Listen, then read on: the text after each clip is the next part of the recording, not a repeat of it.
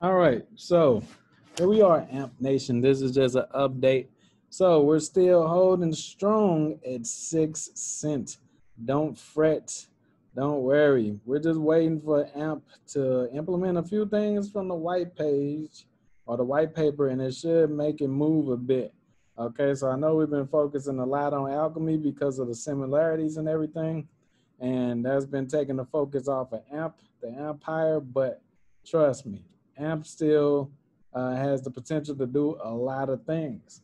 I just wish that we can get in contact with the founders. I'm gonna reach out and see what we can do, man.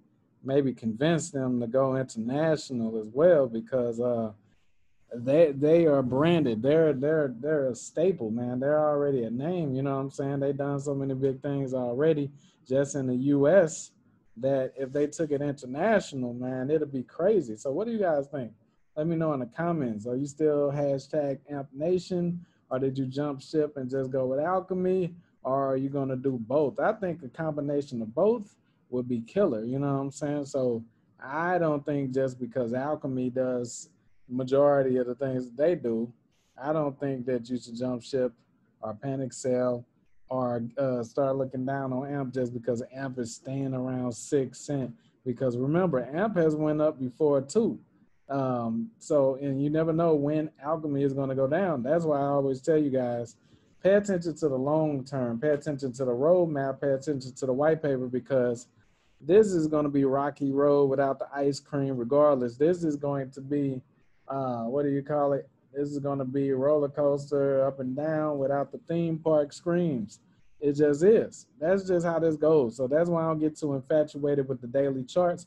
Now, if you're just looking, somebody made a comment and said, you got to look at the daily charts, and that is true. That's if you're looking to, buy dips. That's if you're looking to hurry up and sell so you can make profits like that, quick flips.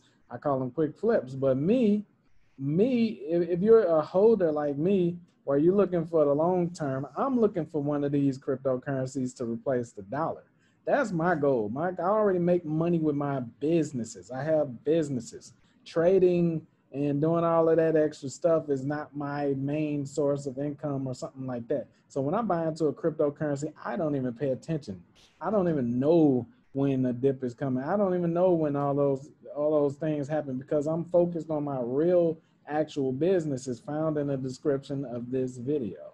But anyway, look, it's gonna be looking like this. And guess what? Guess what else is gonna be looking like this? Alchemy is gonna look like that soon. Once a lot of the hype dies down. Don't pay attention because these two coins, the reason why I like both of them is because they're not defined by the hype.